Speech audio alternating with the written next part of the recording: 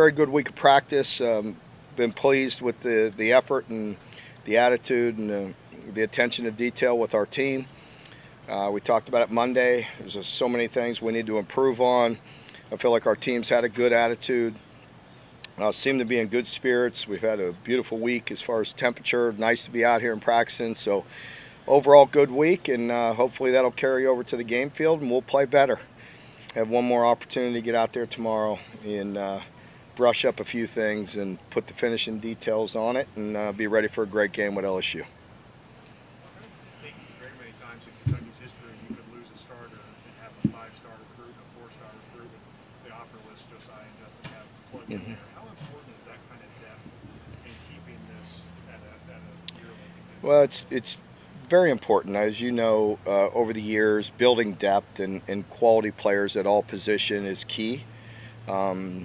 You know, we need to continue to recruit players like that and continue to elevate our game, because that's what we're playing against. A very talented league, and you know, I'm pleased with certain positions. Those guys really, I felt like, stepped in and did a good job, and then I feel like there's some other positions, some other young guys that we've got to continue to bring along.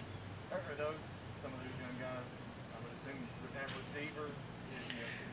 Receiver, D-line, linebacker, you know, a lot of positions, a lot of the young guys. So, and not that I'm down on them, it's just, it's hard.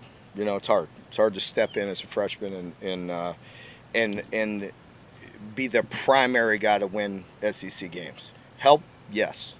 You know, fill gaps, yes. But be the guy to win against LSU, we've got to work really hard to help those guys get in that position.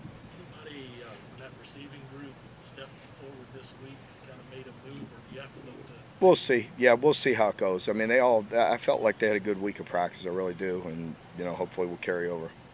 What's been the toughest thing for some of those guys in that group, particularly just to get accustomed to it? Well, I mean, just there's a lot of things. It's a new quarterback. It's a new system. You know, there's nuances every week. There's little wrinkles.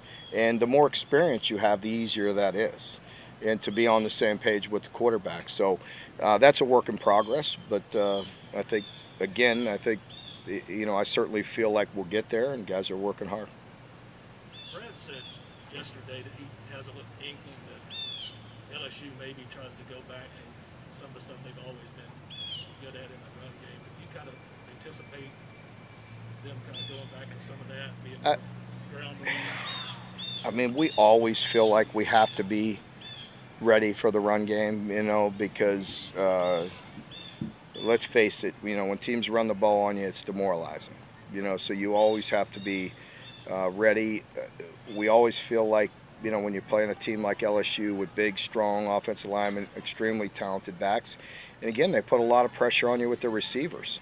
So if you don't play with numbers, they could have some explosive runs. So it's, to me, it's like the same challenge. You know, I might as well be a broken record when I sit here and talk to you, you know, because that's just the case, taken from a defensive guy. You have to be good at stopping the run. I mean, you need to be perfect, but you need to be good. If you just sit back there and try to play split safeties and take care of the pass all day long, they're going to run it on you, and that's not a good feeling. But they've not having, I mean, they've kind of had a hard time running the ball, but they've still gotten a lot of big plays off. You know? Yeah.